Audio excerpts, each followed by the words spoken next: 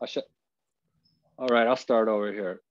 I must keep my magic magnifying mind on my acceptance and off my expectations. For my serenity is directly proportional to my level of acceptance. When I remember this, I can see I've never had it so good. Thank God for AA.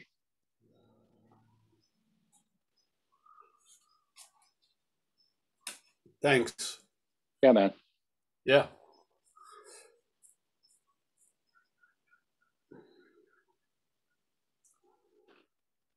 Paul, welcome everyone. Yeah, this is just the spirit of what we try to share here. Just putting that spirit in this paragraph.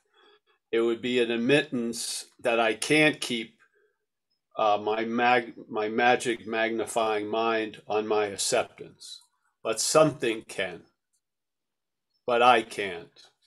I can't produce that effect, but something does produce the effect in my life. So the basic theme I feel of the whole program is the realization and actually getting established in it that something is doing for us what we can't do for ourselves. So what I can't do for myself is put my magic magnifying mind on acceptance and off my expectations. Let's tell the truth.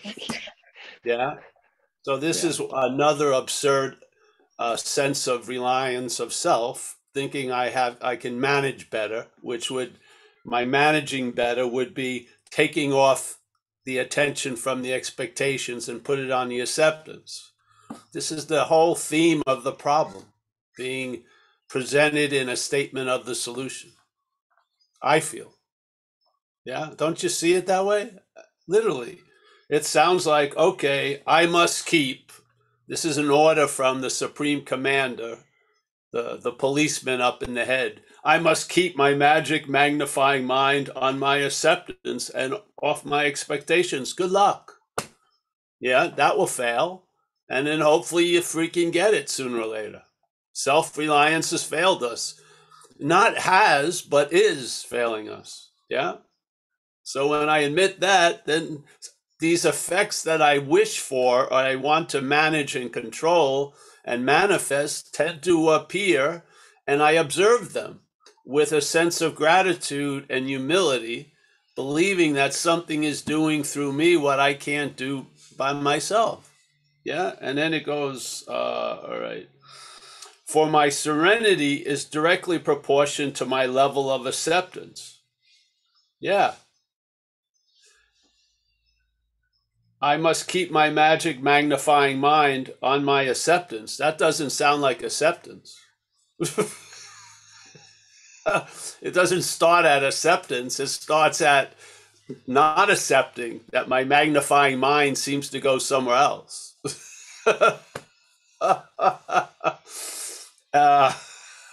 When I remember this, I can.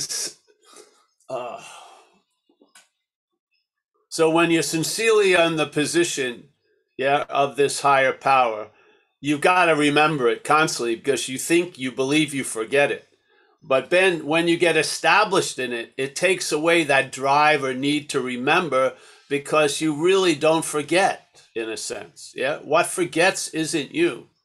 You are grounded in that establishment.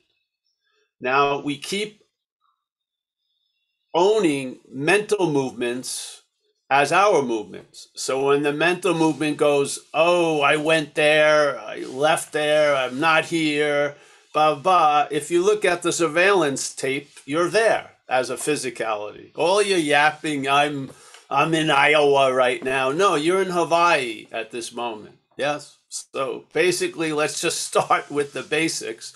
And you can't believe how simple sometimes life can be when the absurdities aren't a starting point. Yeah. So here, hey, something help me because I can't keep this magnifying mind on my acceptance. First of all, my acceptance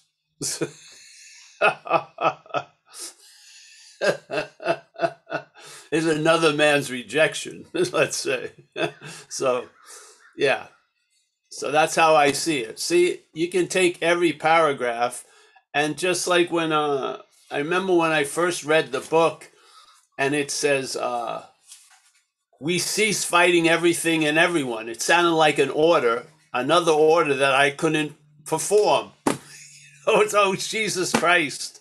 I'm gonna have to cease fighting everyone and anyone. Give me another break. But see, that's not that.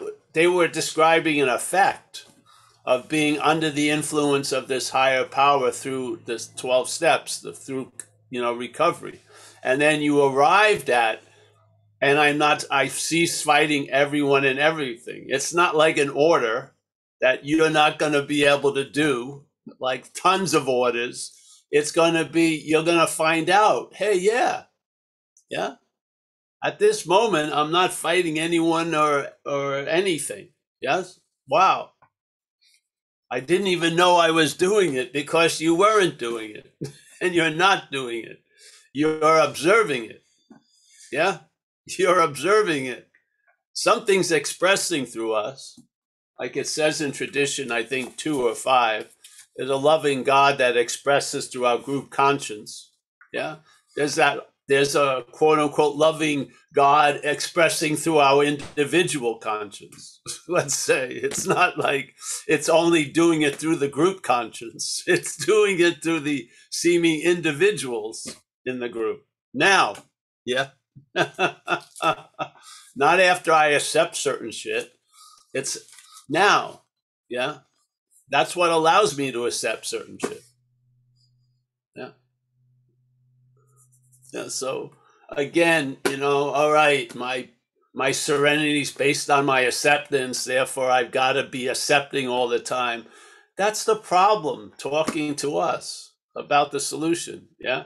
It's the problem's narration of the solution is I got to do a lot of shit that I really don't want to do, or I can't. Yeah. So I might as well just say fuck it and, take the easiest off the way, getting loaded, and let the state take care of me.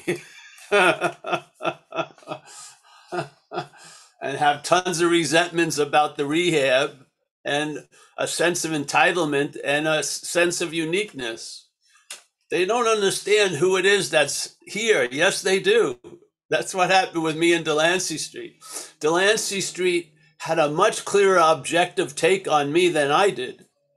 So when Delancey Street was looking at me, they saw the present me more than I ever did. And when they gave their suggestion to the present me, which I did not agree with in most cases, but always panned out and worked because they had a better clarity about me than I do.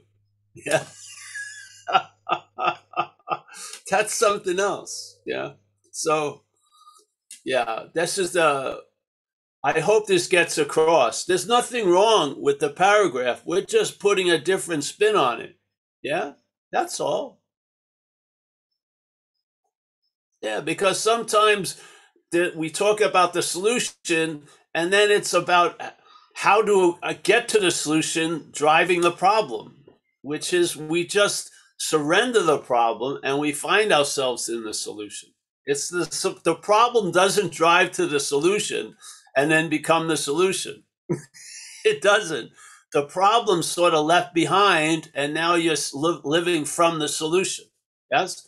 You're seeing the problem. You're not looking from it as much. Yes? Yeah, that's the theme I hope gets through here. That's what we're attempting to imply with all the readings. Is this is not a self-help program. It's a reliance on something greater than self program. I mean, and that reliance is now, yeah? It's not, well, I was relying on it. I will be relying on it. No, relying on it, yeah? What does that mean in actuality? Not relying on self. That's really what it means, yeah? The relying on the spirit is invisible. You can't lean on a spirit. It doesn't have a body, yeah? You know what I mean? You can't sit in the spirit's lap. It doesn't have a lap, yeah? So the relying is invisible, But what's not invisible is reliance on self. It shows where we are right now and in the condition we seem to be. I mean, it's very demonstrable. It's very clear that self-reliance has failed us. It's incredibly clear. Our whole story, our whole movie is chock full of it. Yeah? But this invisibility of reliance, Paul's relying on self. You can see that pretty easy. Paul's relying on spirit. Not everyone has those eyes, yeah? But most alcoholics can see another alcoholic in the act of relying on self. They can. That's visible. That's able to be understood. The relationship you're going to have as spirit with spirit, you can never, it's always going to be vague, and that's the beauty of it. It's incomprehensible. You can't put it in form. You can write tons of odes to it, but the it isn't going to be captured in a sense. It's going to be sensed and felt. Yeah. Yeah. So thanks, Kara. Yeah. Don't you see it though a little bit? He's setting out on a course to try to manage acceptance and try to manage the head and put it on acceptance, not expectation. Isn't that self-reliance? Yes. Yeah. So yes, now it is. So then you can start recognizing it in your own life. And then that recognition brings you to recognize it in other aspects of your life, and maybe it'll serve you. Maybe you'll realize that unsuspected inner resource. Yeah, because obviously it's difficult to suspect the inner resource when you're relying on self. That's why it's an unsuspecting inner resource, because self forms or acts like a giant blinder to us. Yeah, it keeps us pretty much tuned into one station, K-Paul, without any other opportunities or possibilities, unless it's possible to K-Paul. Paul is always included in the freedom of Paul, where this is the freedom from Paul. Yes. Yeah. So thanks. Thank you. Yeah, man. And I was just thinking when you're saying that, not just myself, but everyone else, letting everyone else be themselves. You know what I mean? Yeah. Well, sometimes, yeah. So the diagnosis is great. Yes. Expectations, like that's one of the main little sayings we have in our community. We're not in the outcome business. Yeah. Which would be the business of expectation. So, and there's no way the head, which is of time, is not going to have expectations.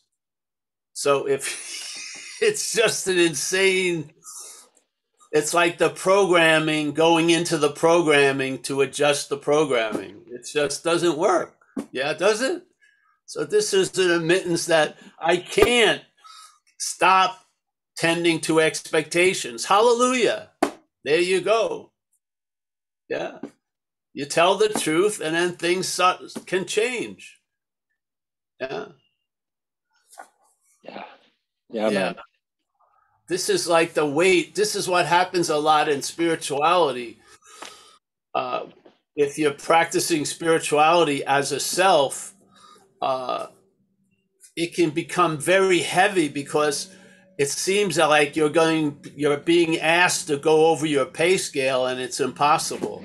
So you just say fuck it after a while and just fucking, the person runs out of the meditation hall and gets loaded and fucking gets a couple of prostitutes, ends up, it's just it. I've got to be relieved of this responsibility. Yeah. Oh, this is much the easier, softer way. Yeah. It's just like, hey, I can't get out of this hole. Hallelujah. I've got to get out of this hole. I can't get out of this hole. After a while, what hole? I was never in a hole to begin with. What? Yeah. So, yeah. Just like Kurt shares and stuff about the self-imposed. He used to think it was him that was imposing it on him. And then now he reads the paragraph and sees self meaning other. So something other than you is imposing something on you. That's a much clearer view than I'm doing it to myself. Yes? Yeah. Much it's the same statement, but you see it differently. Finally. Or you're driven by 100 forms of whatever. What's the attitude the head has all the time? It's the driver. Then you get a description of its real position, which is the driven. What? Yeah. What happens? The form of the solution is going to change completely. Yeah. You are not going to be the solution. That's having a temporary problem. And if it just manages better and girds its loins and gets out there, it's going to do it. It ain't. It doesn't. Yeah. This is an admittance of defeat, not of you, defeat of the system you're relying on, self-centeredness. Yeah. Yeah. And if you listen to the canary in the coal mine,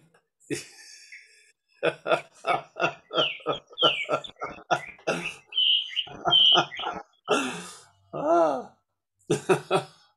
So yeah. Thank you, Kerry. I was Yeah. But you see how you read it? It just sounds different. Oh yeah. No, it's just a different perspective on the whole Different thing. perspective. And this is what well, for us, centered on the big book is a living book, obviously, because it allows a lot of different perspectives. It grows them, really. So when you first get in, you read it. After a few years, you read it, you get different things. Or if you go see like people like Joe and Charlie used to do those seminars, they illuminate the book for you in such a simple manner because their perspective brought about a new perspective in you. This is something we're hoping with these talks, yeah, is to bring about a new perspective about the exact nature of the wrong. Yeah. Yeah. And that it's not you, it's not of you, or you're not of it. Yeah. That's profoundly freeing in a sense. Yeah. Because the bondage of self appears as a self. That's the act of the bondage of self. You appear as a self. That's the bondage. Yeah. And then you don't want to get out of it, and that's self trying to get out of self. And we've talked about that, ad nauseum. So you can't escape from self because there isn't one, in a way. Yeah. There's a loss of interest in it. Like it says in the book on page 63. You lose interest in self, and then a lot of shit happens. Good stuff. Yeah. So basically, the self was a dam for that living water to come to you. Yeah. So the self was playing the role of a dam and keeping a lot of the living water, the energy of life. Yeah. And so now when self is weakened, the water comes through, and now you're refreshed. Now you're satisfied and content, and you're looking at how to contribute to life and doing all this stuff. Your whole perspective and direction changes. Yeah. And you are the better for it, and others are the better for it. It's like a win-win. Yeah, so a lot of us have been turned already. Really, 180. We've been turned 180 degrees. We're looking completely different than we used to look before. Completely. Yeah. In other words, the job is done in a lot of ways. The problem doesn't exist for us right now. That's the completion of the mission. Now there's the agenda of sharing it in your life, which you can't help it because it's you, and then and being of service, which you'll be put to use by the new employer for sure. Yeah, yeah, yeah. See, a lot of times something is arrived at, not noticed, and you keep traveling to it. You don't get that you're already that what you're hoping. You've already arrived at way of at what you've been hoping to arrive at. We had that perfect example with our friend in England when we were going over the third step prayer. Please relieve us of the bondage of self, and he was in the habit of doing it every day, and then he realized that he was in the present state of being relieved of the bondage of self, and his head was putting the recognition of that off by praying for to be relieved of the bondage of self in the future. So he had already arrived at where he wanted to arrive at. It's you don't keep arriving after you arrived. Yeah. It doesn't, it's not the same feeling. There's not the same momentum. After you arrived, it's not like a continual arriving. It isn't. It's like sincerely and then established. Established is a different condition than sincerely taking a position. Established means there's an anchor, there's some foundation. Yes. So like that old thing, you've arrived, babe, and then most people can't take it. They have to keep arriving.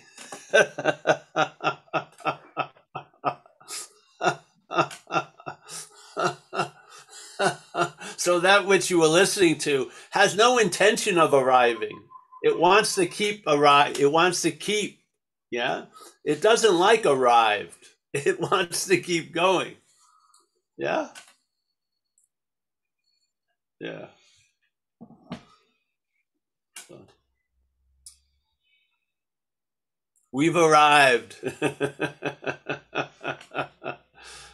It's not as exciting as I thought it would be. No one's noticing me. Do I get a badge? Something? Some stripes or something? No.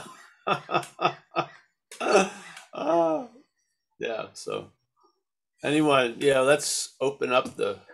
Yeah, I see. Is it Chris? Chris has a hand up. Chris L. All right. Chris?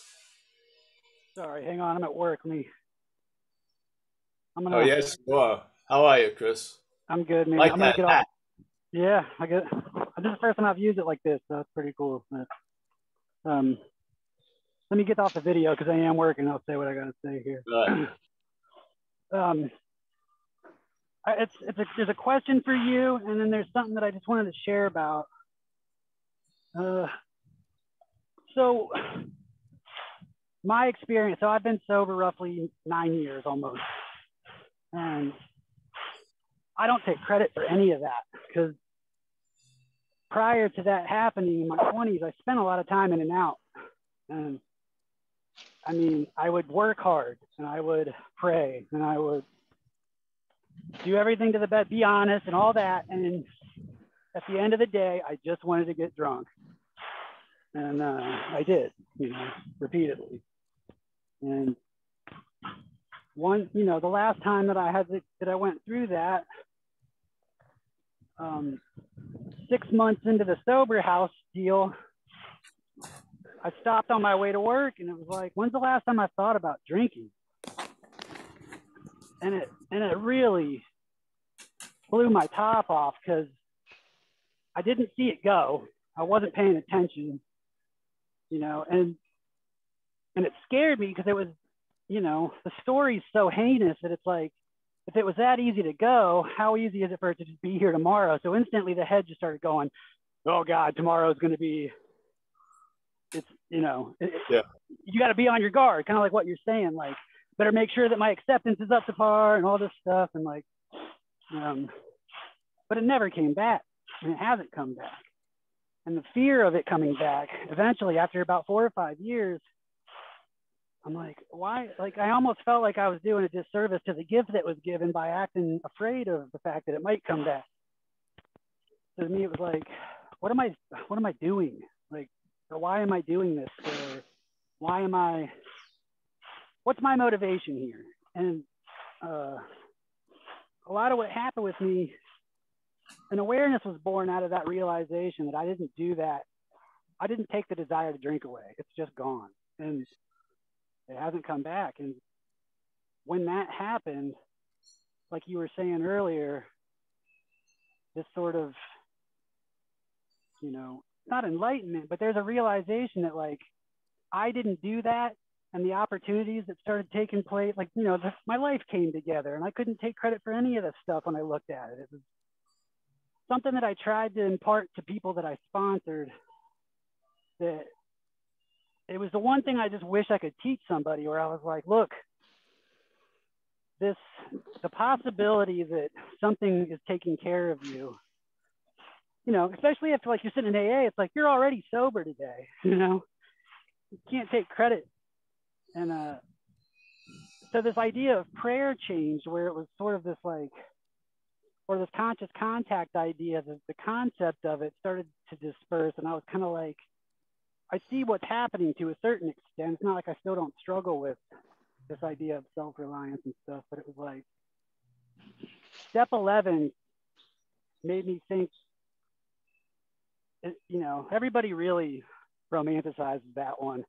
And sometimes I look at it and I go, that step means that I am helpless and ignorant. And I just, if I ask, it seems like things, you get put where you need to get put, or you are where you need to be already. And it's like, so my question for you in regards to that, because it's still something that carries me. It's still something that I carry with me, or I don't know how to say it, but it's like, I find myself in places that I would have never guessed I was at on the spiritual path.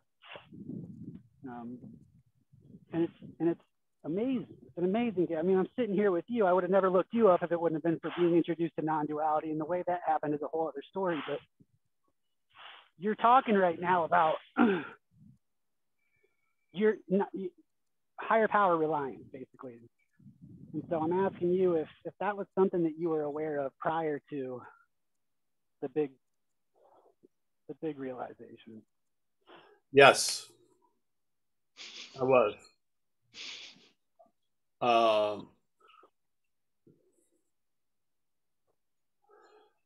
Yeah. The thing is, I felt like I was under a dark direction, but I was really the expression of that dark direction. So the awareness of the dark direction as the product of the dark direction doesn't go that well. It doesn't lead to any real freedom, so you basically go to fuck it quite a lot. So when I entered Delancey Street in '85, this program, a 24-hour-a-day living program, and I spent 2 years there. When I left that place, I had to admit my life looked better with them running it than it did with me running it. It was very clear that whatever was directing this life called Paul was broken, wasn't working, but would not let go of the wheels unless it was institutionalized. Yeah, I had to be in a physical sort of imprisonment to sort of, in other words, my hands were still on the steering wheel, but the radius I could turn was very limited. It had one of those locks on it, so it looked like I was still driving the car, but I couldn't really. Yeah. And so after I left and that hit me, I saw, and it was a surrender when I went into Delancey Street. Basically, I gave up on some level and put myself under their care, which is the spirit of the third step. Now, I've done that a few times in life, but it never produced the effects it has like in sobriety. So I think it was a primer. And then after 10 months of a run after leaving Delancey Street, when I washed up into AA, I was very, very clear that some foreign entity, disease had defeated me. Yes. And when I read the book and I got more intimate with the diagnosis, it led me to believe what they call self is not the ego, but it's a sense of being Paul. Yeah. Not Paul having an ego or Paul's ego, but a sense of being Paul, who has or hasn't an ego. And that idea did what it did, and then grace crashed through and sort of finalized a lot of this understanding. So I was convinced. And it was the most fitting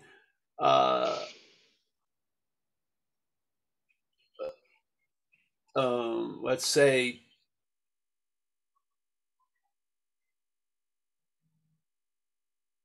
the way I saw it seemed to fit the best of around my life experience. Yeah. I felt something came in, took me over, used me for transportation, and I didn't think it was a unique special phenomena. I saw tons of us be taken over and go into recovery and keep not knowing it, pledging allegiance to the problem by the act of being identified as it. And I could see the wealth of suffering that was still being produced in people's lives, even though they were established in sobriety. Sort of flipped me out in a lot of ways. Yeah. And obviously, the drinking and using was a way to distract from really having to look at deeper situations. So it's easy not to get to the exact nature of the wrong if you're getting beat up by the wrong every day. So when the drinking and using stopped, I got to see the underlying causes and conditions. And to me, the primary one is that the mental state, which is a system in this event, I do not believe it's me, is obsessed or addicted to this idea of being an individual entity, a special someone, a doer, a feeler, a taster, a toucher, a thinker. Yeah. And that bondage of self has a cherishing quality. Head loves it in a way, like I used to love cocaine. Even though cocaine treated me terribly, I loved cocaine. Seriously. If you looked at the payoff cost ratio, it was terrible. The cost was terrible, but I would do anything to shoot coke. Yeah, I loved that, going up the stairway of heaven, that rush, and then being plopped back into hell. It seemed like it was worth it. Yeah. I mean, what an insane situation. So, I mean, yeah. Yeah. I was driven so far by the addiction. There's no going back from the revelations about that. Yeah. So, yeah. So I'd like to see, suffering is sort of, a lot of suffering's made up. There is pain and there is frustration, and these things happen. But there's such an addition by the mental state that can become unbearable. Yeah. And I lost 2 members of my family to suicide. And in my view, from where I was, they were outmatched. The head painted them a story and they didn't see any way out except passing on. So yeah, life's going to happen. It brings about a lot of effects, but the add-on from the mental activity is unbelievable, to the point where we're relying on an interpretation of life from a very myopic view. Yeah. Yeah. And so, when people call me and they say they're facing life successfully, I mean drinking successfully. And then I asked them, well, and then, they brought this news to me at a lunch because I was their sponsor. And then when I looked at them and I go, well, how much did you think about this meeting with me? Yeah. How much now, every time you go to eat, do you think about a wine or a beer? You've lost a peace of mind. Yeah. We don't even understand that. Yeah. Where a lot of us are already arrested by our past. We're not going through the act of getting arrested in our out exterior life, but we're sentenced already. Many of us, we're living a sentence that came about from believing that we're the doer of a lot of shit we didn't do. We're accountable for what happened through us, but hopefully at this point you're seeing the true responsible factor, and it's not you. Yeah. I hope that breaks through, even as a shallow understanding. I think it will lead to some depth if you just entertain it. Yes. So yeah, that's how it was. I had the sense of surrender through that experience of Delancey Street, but I found that really what makes the surrender event is what you surrender to. Yeah. And this time I surrendered to the higher power, and I followed the instructions of this way of life, and grace has abounded. Yes. Yeah.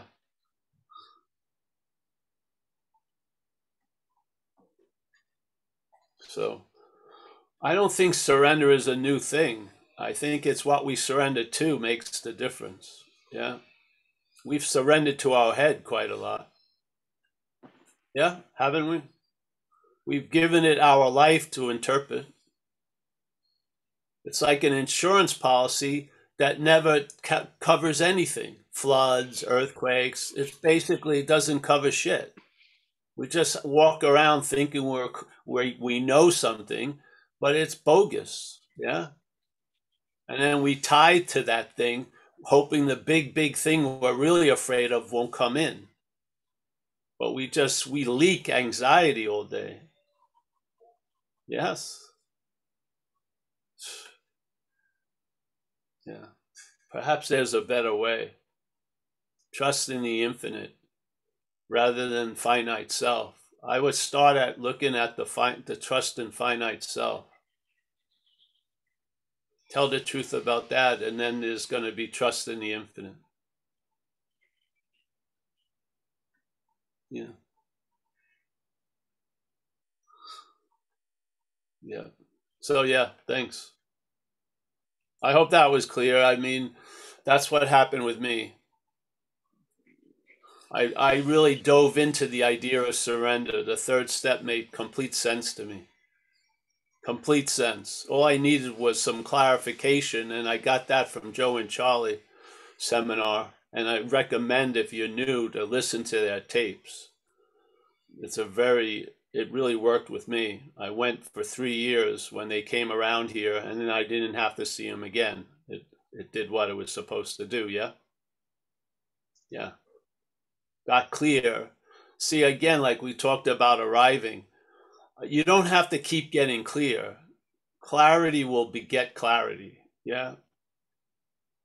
Yes. Know when to put the ball down. Something else will carry it. You don't run to the finish line ever. You put the ball down and something picks it up. Yeah? Yeah.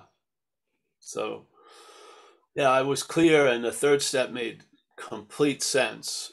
Complete sense. And I did my best I could based on being taken over already by this parasite. Yeah?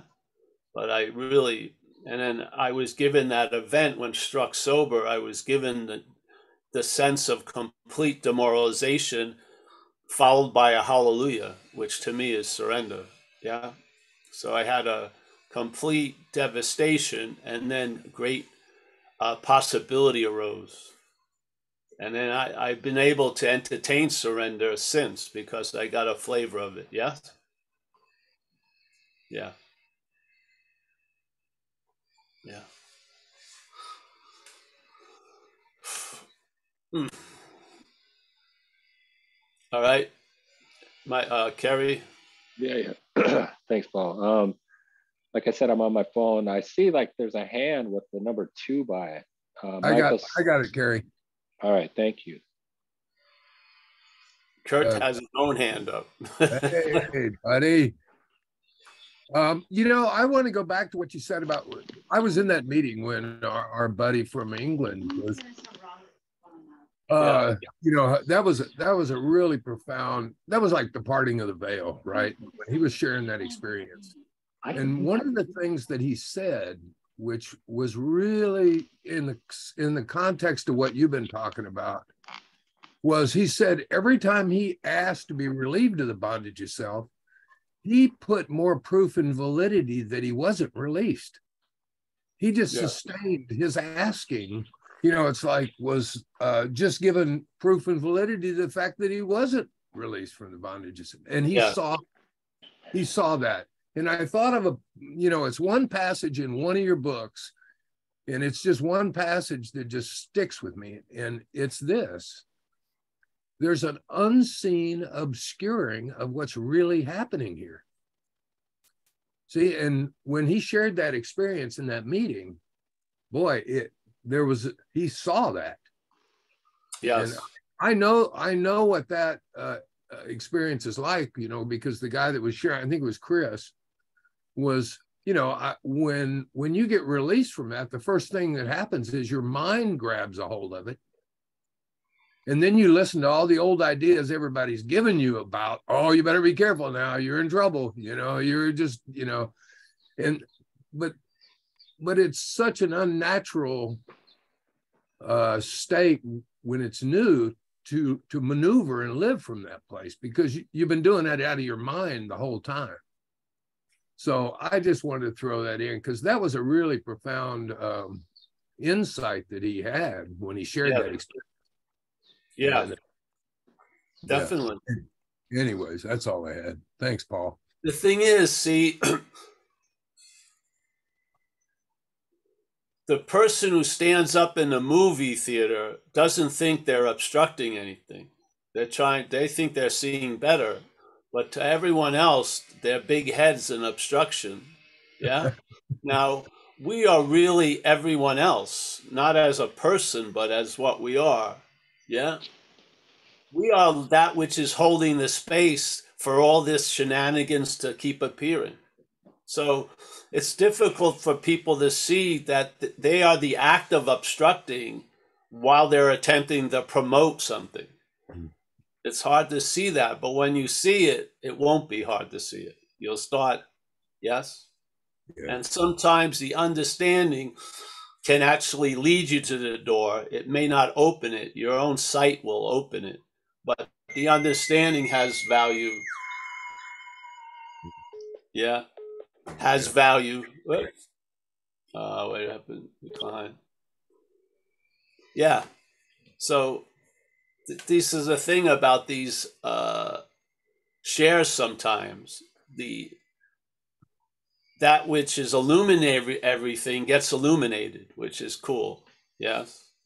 Yeah. And then you see the exact nature of the obstruction.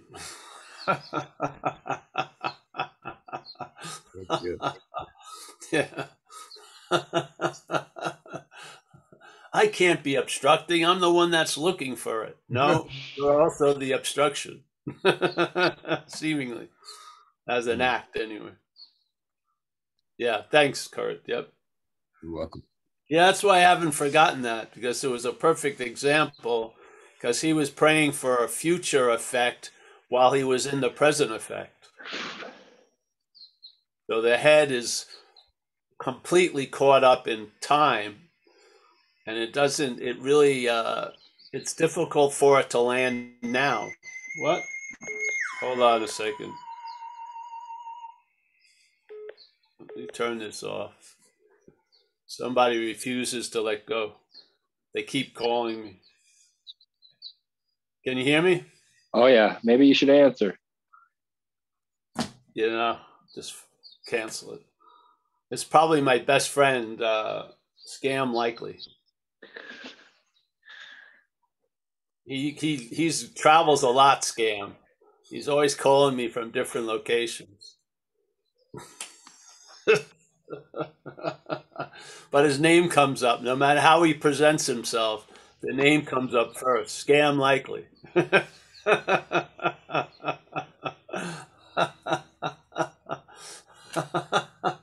That would be nice when the thoughts were appearing in your head, if there was an underlying thing. Scam Likely. Just had a little ticker tape underneath. Scam Likely.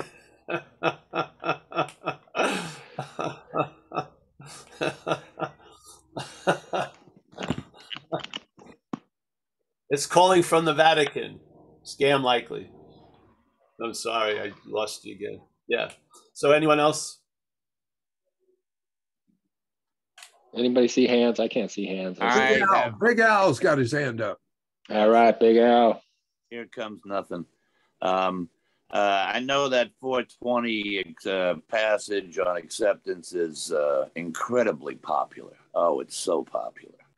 You know, acceptance is the answer. It's a big go-to. Nothing personal, Kerry.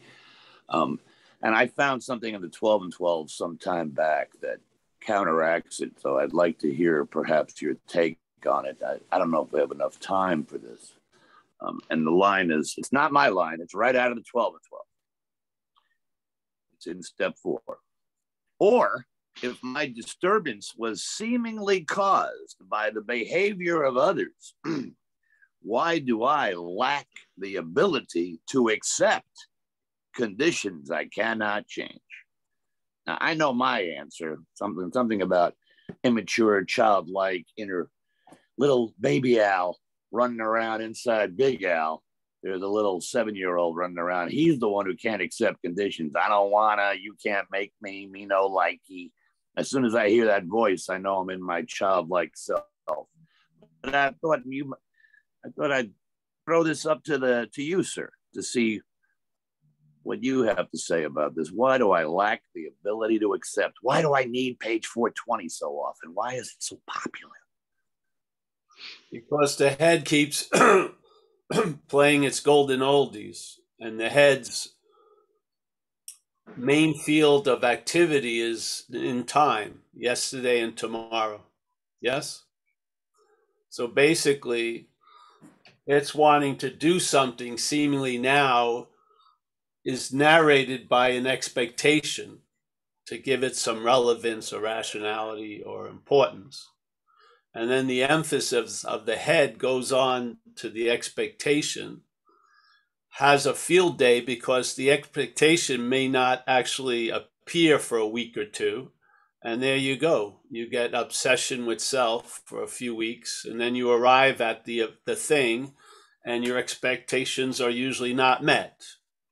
And therefore, now you're in disappointment. Yet we keep relying on the unreliability to do better. And it says that massive delusion in the big book is confronted with all this failure of managing. The head just comes up with, if I only manage better, it would all work out. So basically, the system ain't going to give up the ghost. It's just going to keep on keeping on. You have to be clear about that. If you're waiting for it to change, it's a dead horse. That's how we used to describe it. Yeah. What do you do when you're on a dead horse? Get off. How do we get off? Admitting we can't. Yes? There you go. Yes, that's how it goes. Wunderbar. Thank you. Yeah. So we're incapable. These potentialities don't seem available because something else is there. Yeah. So we're being dominated by the mental state where the problem resides, and the mental state dwells in time quite a lot. Yeah.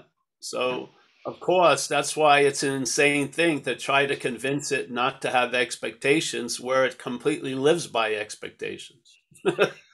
It's just, you're barking up the wrong tree. Yeah. It doesn't, you know.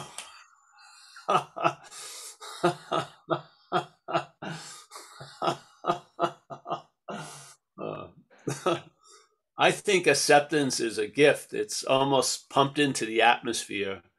And after a while of breathing it, you're feeling different and you're wondering why. And then you maybe come up with the idea, oh, this is what they must mean by acceptance. Yeah.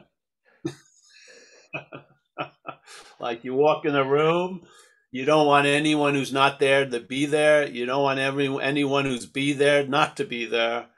Yes? Just acceptance. Yes. Acceptance, acceptance, acceptance. It's the easiest thing in the world. You don't have to try to change anything. You don't have to wish something that wasn't there was there. Nothing. It's easy. Yeah. You get used to it. And then you watch the head that will never get used to it. And you realize the futility of trying to get the head used to it. It doesn't work. You can't, it doesn't work. I mean, there are people here, I'm sure, people have gotten into spiritual practices while they've been recovered, and they could probably share, that it's sort of like trying, putting lipstick on a pig or, painting legs on a snake. It just does. A pig is a pig is a pig. It's just the way it goes. So, but again, if you think it's you, you're going to hope to change it, obviously. If you see it's not you, you lose interest in changing it. You do. If it's you, how can you lose interest in changing it? If it's not you, you lose interest in changing it. You do. And what's losing interest in changing it? Acceptance. Yeah. So that was just thinking it has to accept or shit like that. There's an acceptance of that, and then see how it spreads in your life. See how that acceptance spreads when the Urban Renewal Project of Paul gets canceled, and now that fucking waste of money in that dead-end budget goes to living. Yeah, so now that which was enslaving you to yesterday and tomorrow is enriching your day. It's the same energy. I mean, really, do you want to keep watering future flowers, or do you want to water the flowers that are growing now? That's basically it. You want to tend to your mental garden? Or smell the roses? It's just really, yeah, you're being employed, and you can break it down to two camps: old employer, new employer. Or it's sort of like AD and BC. New employer, old employer. Not the same employer. Be very clear about that.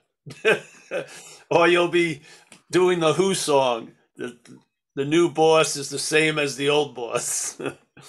You don't want the new employer to be the old employer wearing a new suit. That's not going to work well. You want a new employer being all powerful. It's going to take care of us. Yes? If you stay close to it, which you can't be far from everywhere, and do its works well, which is a pretty loose statement. So basically, right now you may be doing its work well. Yeah, even though you may not think so. So now you've fulfilled your agreement. This new power is going to take care of you. Isn't that your experience? Yeah. You want to change the contract? Yeah? No. Just keep signing on a day at a time. Do one of those remote signings where you signed once and it just duplicates every day. You don't have to go through the process of signing. It just flips over to the next day for 34 years. You signed up for this. You may be flighty and flaky, but it isn't. What you've surrendered to is not flighty or flaky. It's kept its end of the bargain day in and day out. And it's allowed you back in after you've screwed up. No matter how bad the screw up was or how long, you're still available. It's still there. Yeah. Being, all powerful. Yeah. So you come to understand the new employer by knowing the old employer. Really. That's how it worked with me anyway. Yeah. Yeah. So anyone else? Nice to see you, Al. Yeah, that's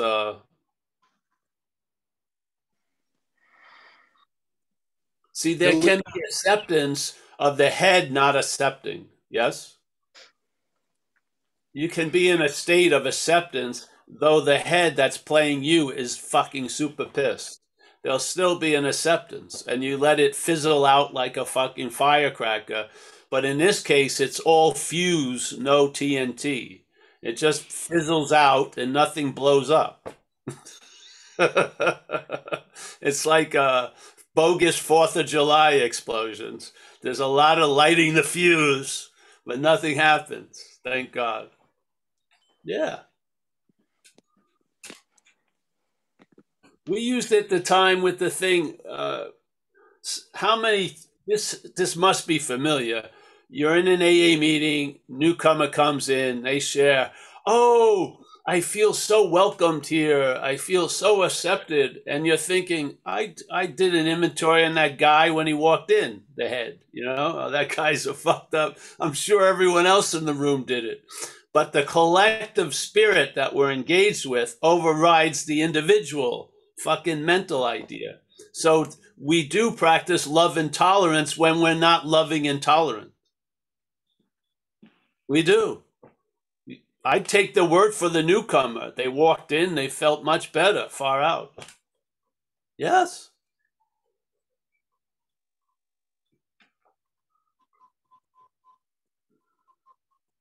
All right. Kerry, Kurt, whoever. Yes. Yeah. Colleen's had her hand up for a little while. Colleen, why don't you come in? Hi, guys. Hi, Paul. Hey, Colleen. That's my niece. That's my niece's name. You told me that last time. Yes, Colleen Kelly. Wow. Really? There's a bunch of us, but yeah. This discussion just made me think about,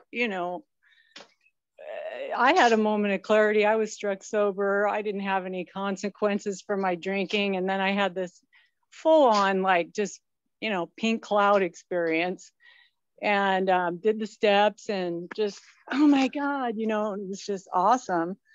And I think about, well, what happened after that, and what happened is reality came in. I hurt my back. I was in physical pain. I lost my job. And the funny thing about it is that I started journaling at that time, and then I had sponsors who told me, you've got to work on your character defects. So I did that for 27 years until I found out I'm not my mind. Oh my God. And I just think, I just think,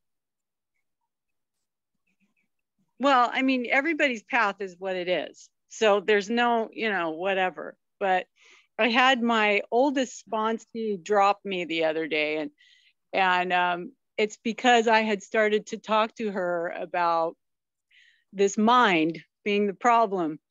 And the mind was the problem before I drank. The mind continues to be the problem after I drink and after I get sober. And you know, she went and got another sponsor because, you know, it's just too hard to, she wants to stay in that drama. She wants to stay in that drama of the mind. And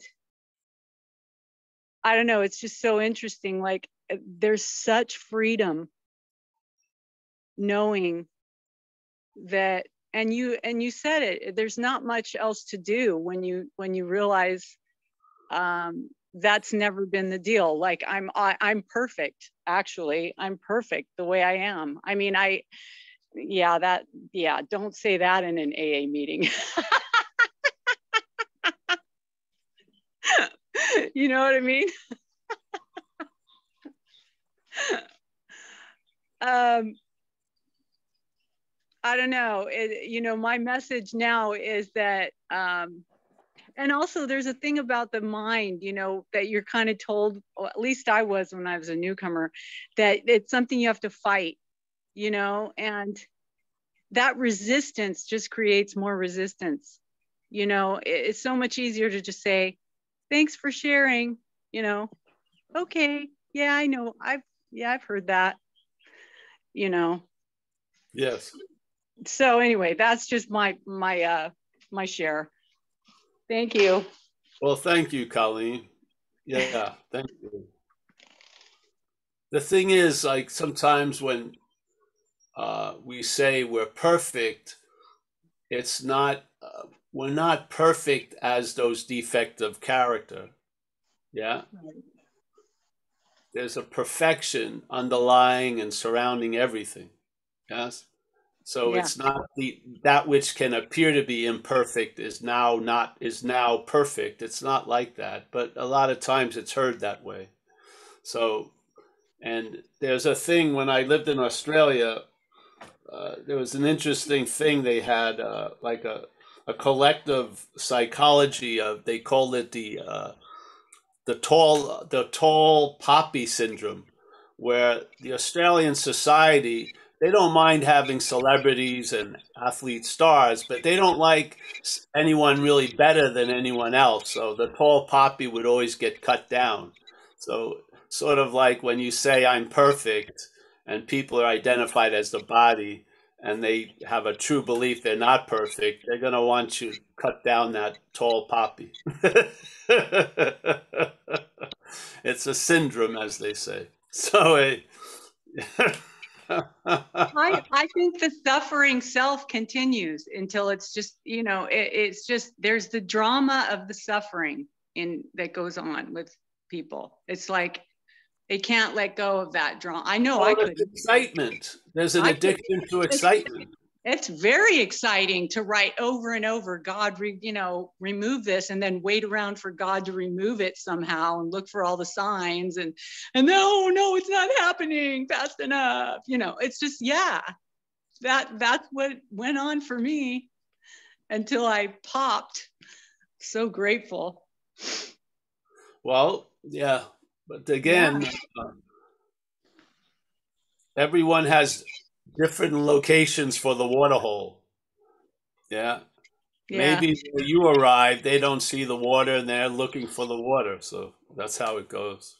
It's really weird though, because I've been in the same place for so many years and I'm looked at as this old timer, and now everybody's like asking me, well, where are you? How are you? And it's just really, it's weird because I'm just not part of the thing that I was, you know?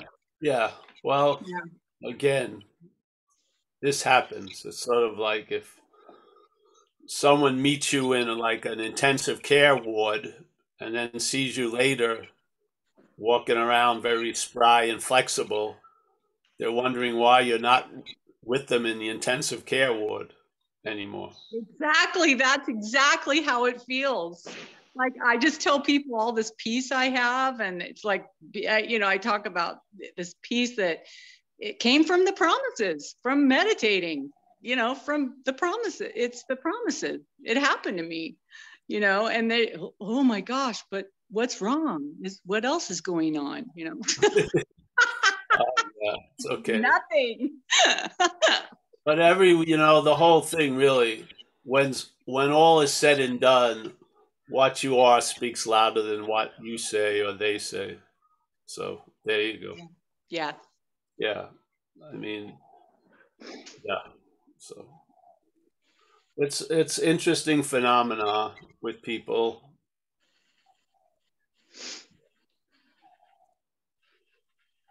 Like a friend, I think John from Florida. So John was sharing. I'm not doing it verbatim, but he was talking about how these ideas that happen we share here seems to go better or easier over into newcomers than it does with people that have been sober for a while. Oh, definitely. That's a definite phenomena. Definitely. And it's just how it happens. It's all right. I mean, well, I think especially nowadays, I think they're more open.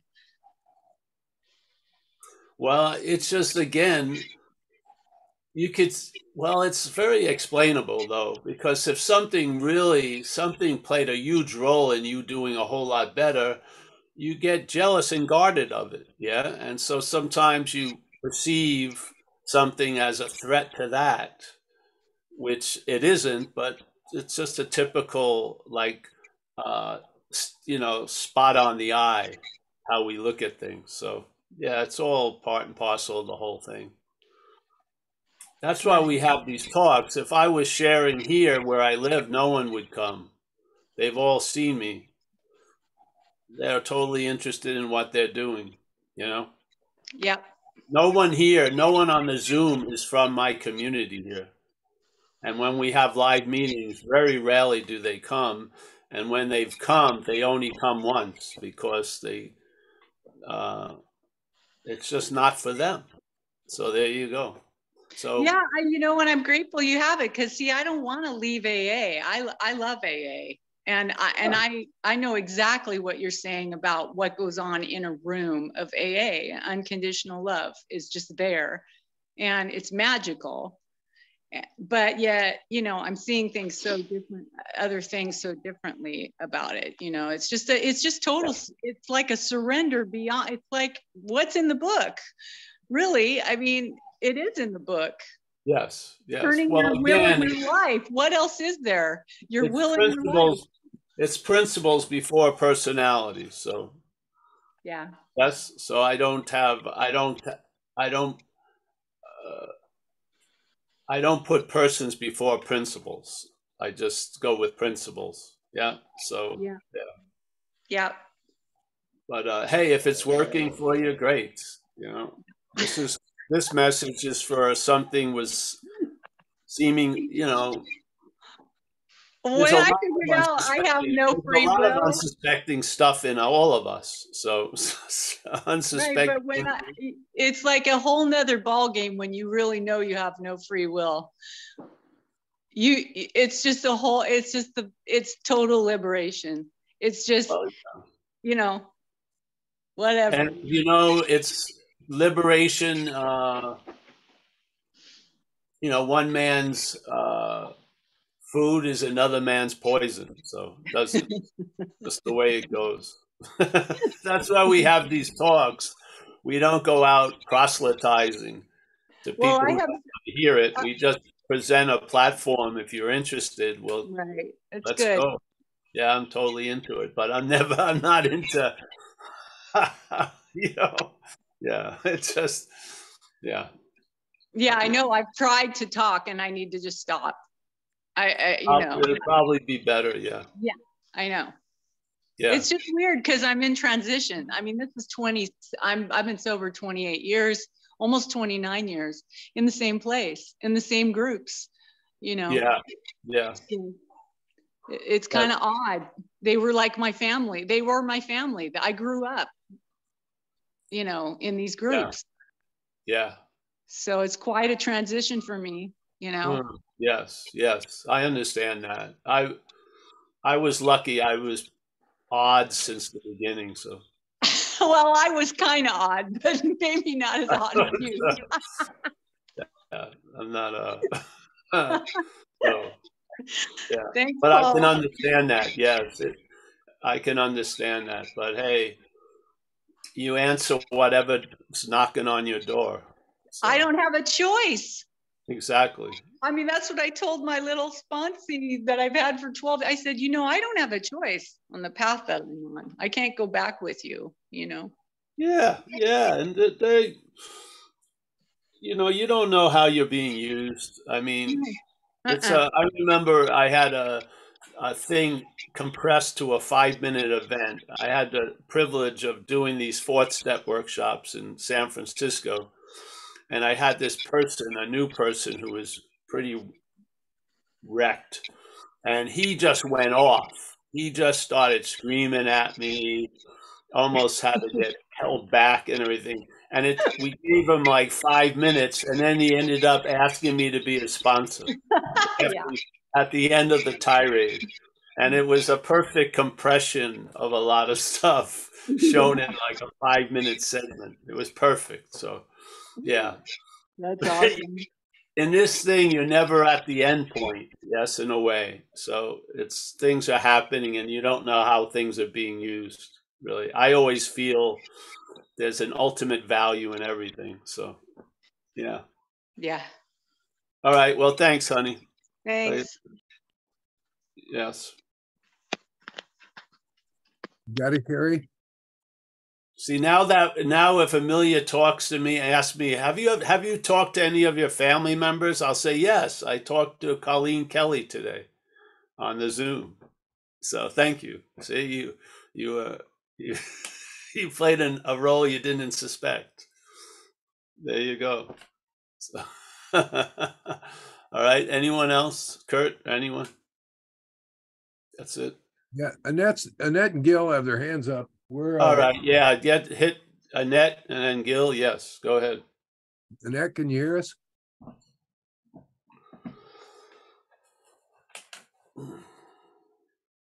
Yeah, I can hear you. I outlined my question on the chat because I don't have much time to talk, but I just wanted a clarification of a point Paul was making about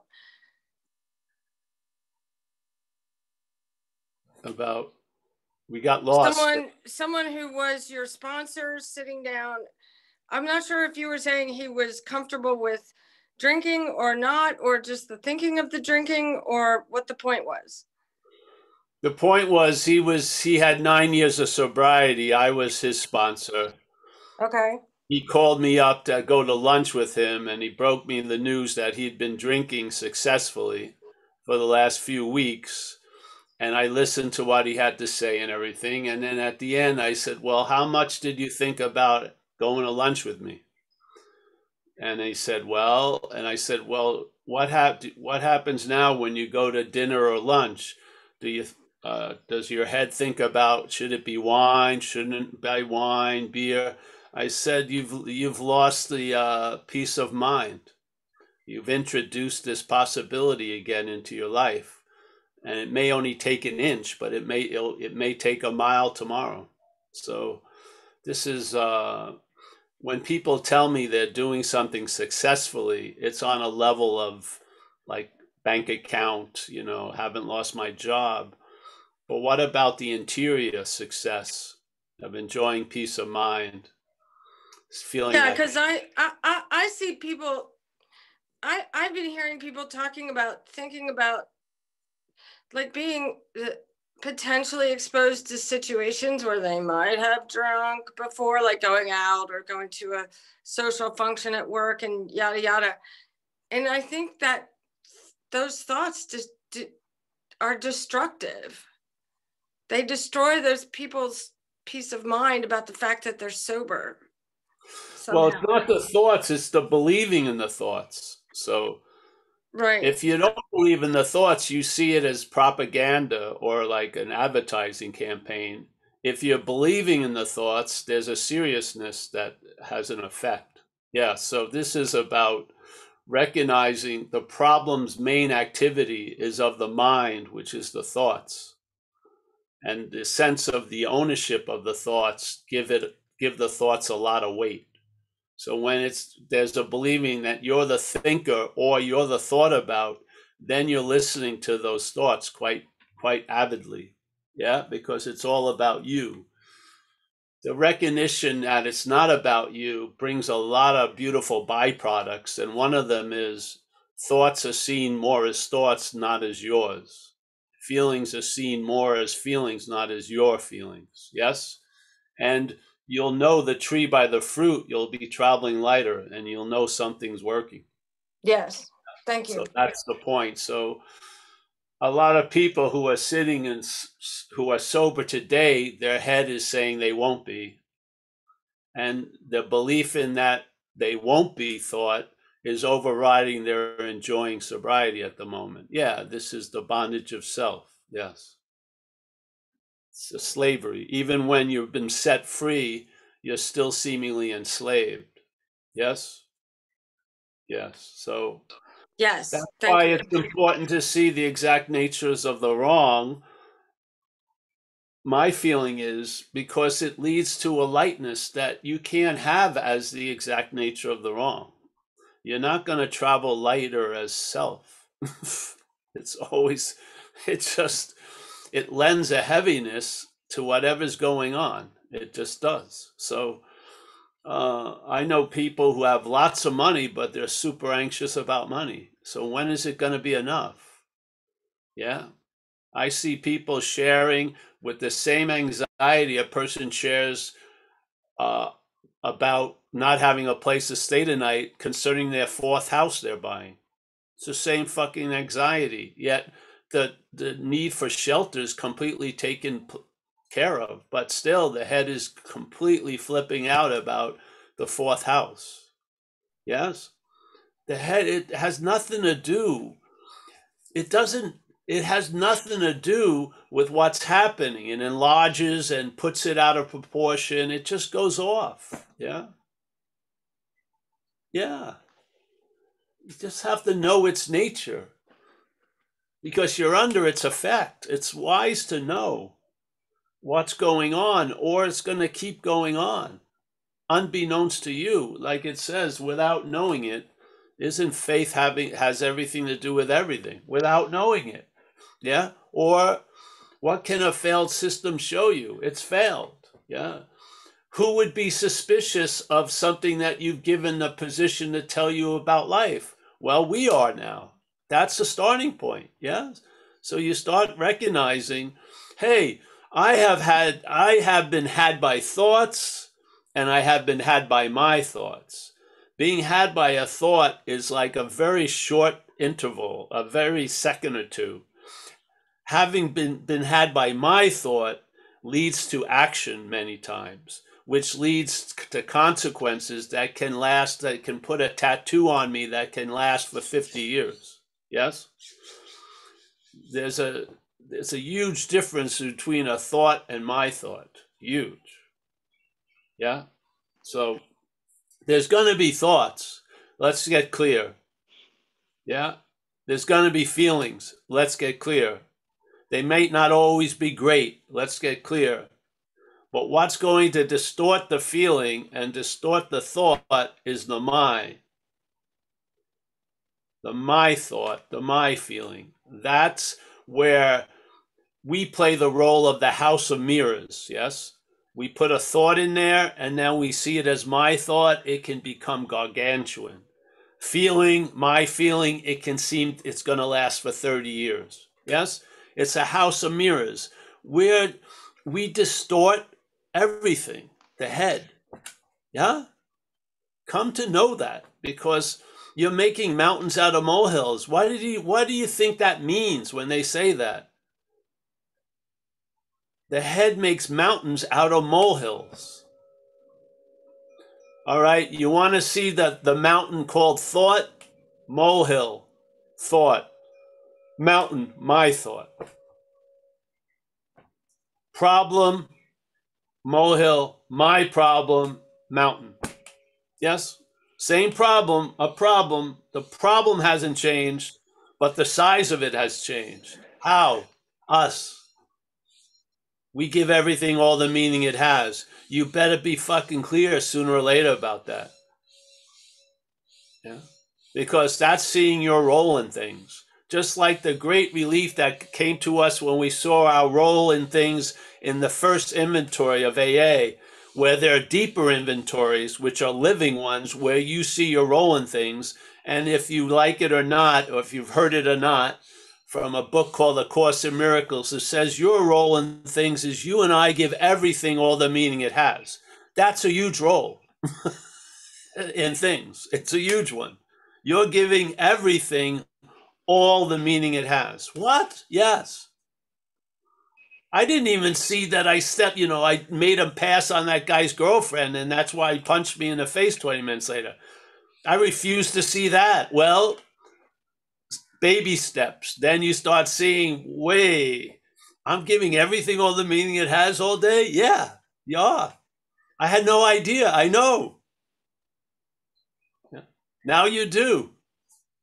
There you go. Yeah. Isn't everything, it's in a place of things and locations, light can be misdirected. Yeah. The light can fall on some places and some things, yet be blind to other places and other things. Yes. We've got to surrender the direction of our light to the higher power. It's much more expansive. It's much more panoramic. It sees a whole lot more. Yes?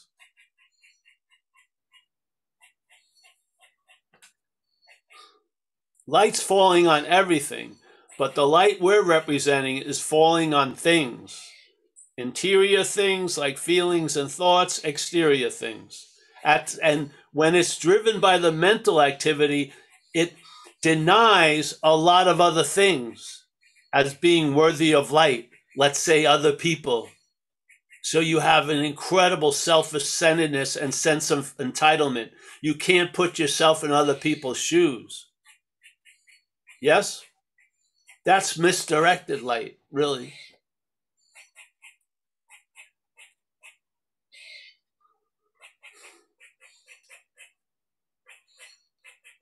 There's light, complete light, and here in this dreaming, there's directed light called interest and attention. And what's directing most of our interest and attention is from the problem. The problem resides in the mind, the mental activities. Yes? You can't use light to get out of light. We are the light. Let's just tell the truth about shit as best we can. And admit that we're not managerial quality and we're outmatched. Yeah? Who would have thought that there would be 24 hours in a fucking day? Who would think that the gear can shift at any moment? 1 minute can seem like an eternity. Another minute goes fast like super fast. What's going on here? As if we're the innocent bystander of an event. We're it. When you're doing something you love, time goes really fast usually. When you're doing something you hate, it seems like, what the fuck? Yeah? You think time has got gears? You know, it slows down. No, it's us. We're dreaming time. It doesn't slow down for everyone when I'm having a drag. It doesn't. Does it? It's a subjective experience. That was my problem. I had such a sense of entitlement. I'd go to work and then I'd say, I don't want to be at work, and I'd leave. So I'd get fired constantly. Wouldn't even make it to lunch usually. It seemed unbearable. I got 2 more hours. I can't take it. That was not going to be a brick in a successful life. Yes?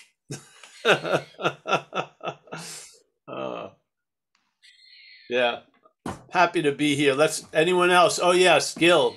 And then we'll go. We got Gil, and it's noon, so just to let you know the time. It's noon already. All right, let's do this last one. Gil. Okay. I'm going for Serenity this time. What? You said Serenity. Yes.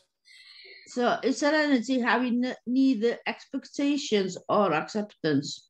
As I could justify my accepting, I can justify accepting I have expectations and I'm left with no serenity. And No, you're left with serenity. I'm left with it.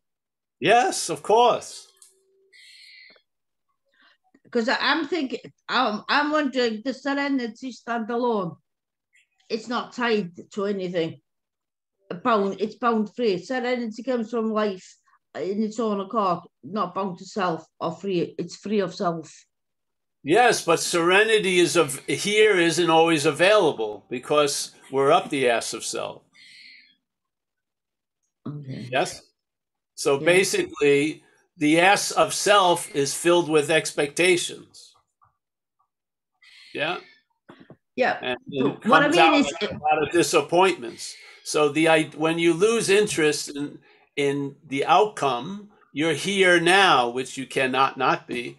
And what's here now is serenity, and you'll probably run into it. but if I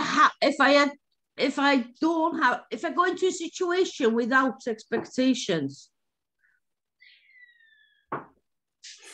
Well, your head is always going to have expectations as it's going through a situation. That's what we're saying. We're saying you're not the one who has the expectation. It's the head. But to try to tell the head not to have an expectation, its whole story of why it's doing anything is based on a fucking reward or something. Yeah, which is an expectation. Okay, great. It's like my dog, Amelia, my girlfriend, does a little move with her hand, like she's going to give the dog a treat.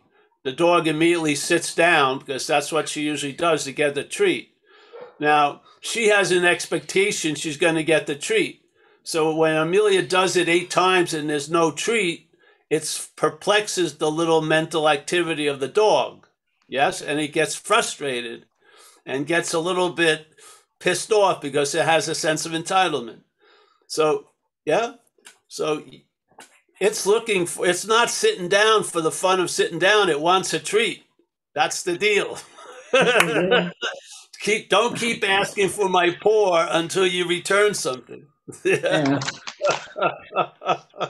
So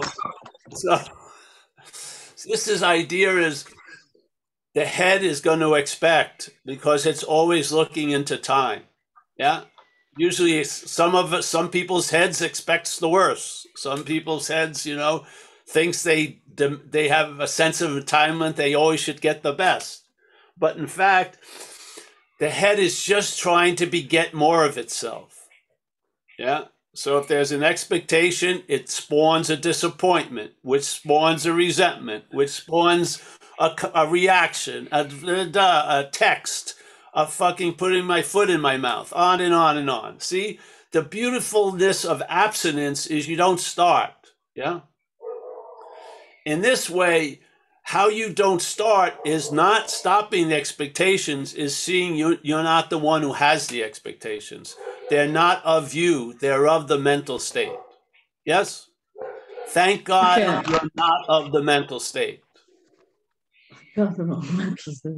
There you go. And then serenity isn't something that's produced. It's something that's recognized. It's always available. It's just usually where we set up requirements to meet it. So then it seems to be unavailable based on our requirements.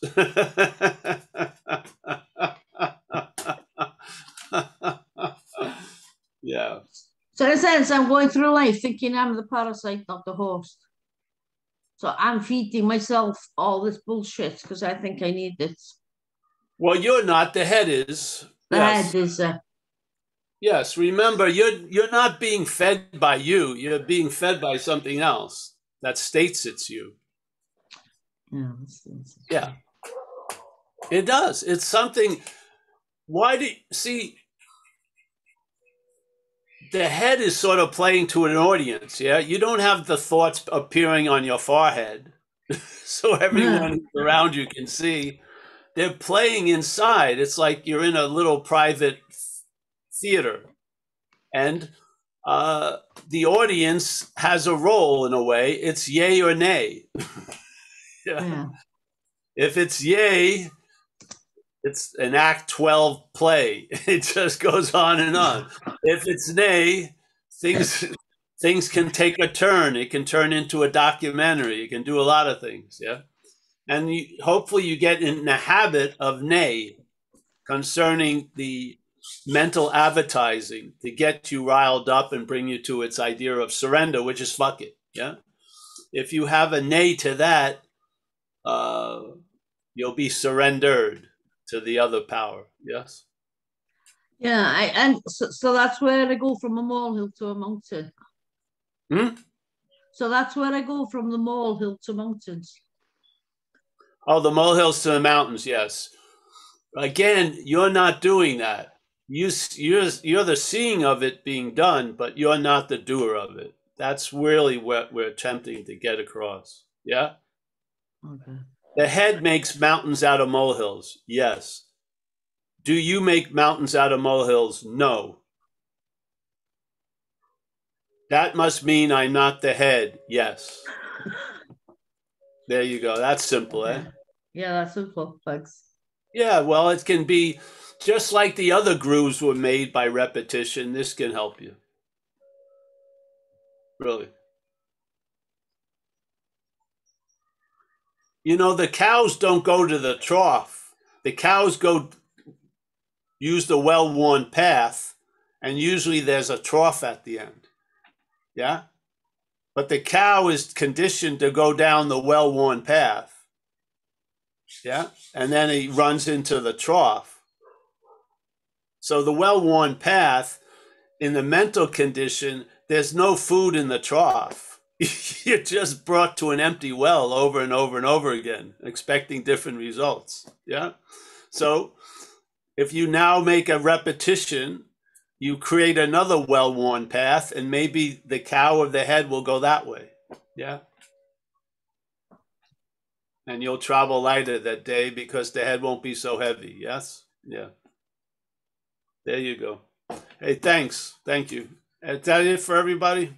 Yeah, that's it. Thanks, Paul. You want to say your goodbyes?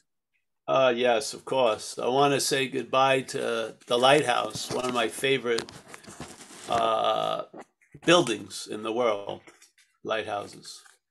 You didn't know that about Paul Hedderman, did you? There you go. A personal bit of information. Yeah. All right, Michael Stacy. Nice to see you, Michael, as always. Tom up in Washington. Pleasure. John, Florida. Alex. Woohoo. Jacob. Woohoo. Hudson Valley. We got Kerry in Hawaii. Yes. We got Gail. Oh, it's happening. There is, yes. Oh, looking nice, Gail. Thank you.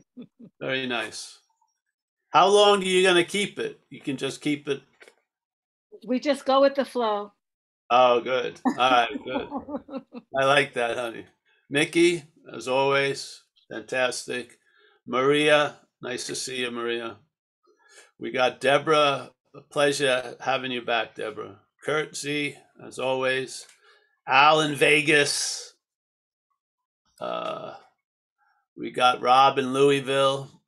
That's fantastic, Rob. I'm happy, yeah, that you seemingly are outside free. We got Steve C, San Diego. Nice to see you, Steve. Roman, Germany. Pleasure. Tommy, I don't know where, blank screen. Stefan on having never left. Nina, there she is. All's well, Nina. Yes, good. Very good. Tim, nice to see you, Tim. Jack. Oh, yeah, Jack. I like that, Jack. Yes. We got Kim. Hi, Kim. Nice to see you, honey. Whoa, we just lost somebody. Colleen Kelly with the little dog. We got Jess here. Jess from Ireland. Nice to see you, Jess. Jeffrey from Seattle. Always a pleasure when you drop in. Gil from the Lighthouse. Very nice. Let me see. We got Sena, Bruce, Oliver, Dave B. I think that's it. Wait a minute. Yes. Hey, listen, thank you so much. We'll be here today at 4:30 Pacific time. Just go through the website on Zen Bitch Slap. I'll be opening the place up at 10 to 4:20. So yeah. Thanks. See you. Bye-bye. Thanks, Paul. Cheers.